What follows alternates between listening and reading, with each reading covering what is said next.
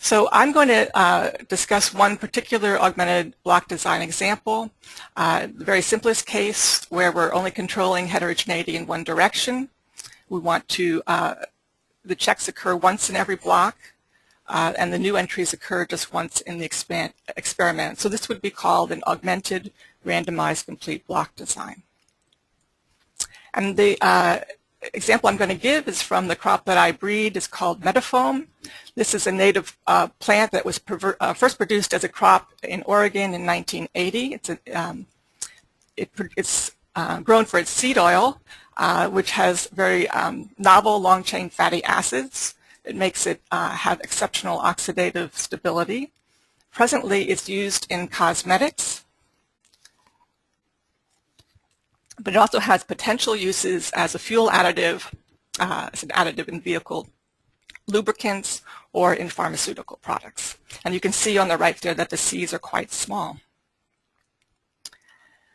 Metafoam is a very good rotation crop in the Willamette Valley of Oregon. It's a winter annual, so its production cycle fits in very well with the weather and rainfall patterns that we have here. The plant and seed meal are high in glucosinolates. It's a member of the brassicales, and the glucosinolates are thought to have some phytosanitary properties. Another advantage is that it fits very well into the grass seed productions, which are predominant here. You can see in the picture below there the windrows that are being harvested of Metafoam using the same equipment that you would use for grass seed production. There are a number of pollinators that can be used for Metafoam. Commercially, the growers would rent honeybee hives.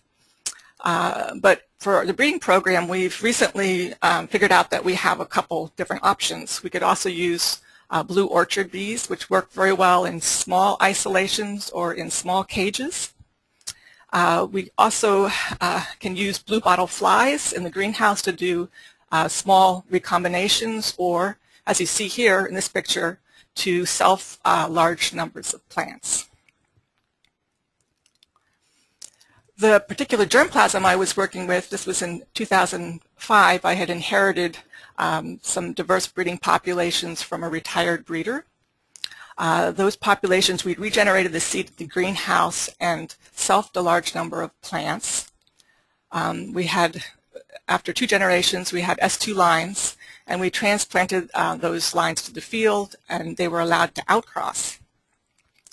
This is the first time that we had tried using an S2 test cross system in Metafoam, so I didn't have all the details worked out, and we didn't have sufficient seed for replicated progeny trials. Our goal was essentially to form a broad-based population for recurrent selection, so we wanted to screen the S2 test crosses and then select the best S2 parents for recombination. So we did actually a couple of different experiments that year, but I'll talk about one of them. One of the augmented designs was included 50 new S2 test cross families that had never been tested before.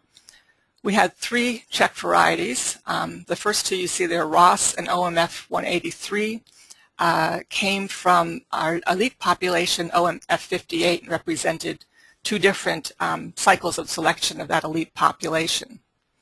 We also had a variety Starlight, which had been commercially released and had been derived from the same germplasm pool that we were evaluating. So we wanted to be sure to compare our new entries to Starlight to ensure that they would be superior to what was already available.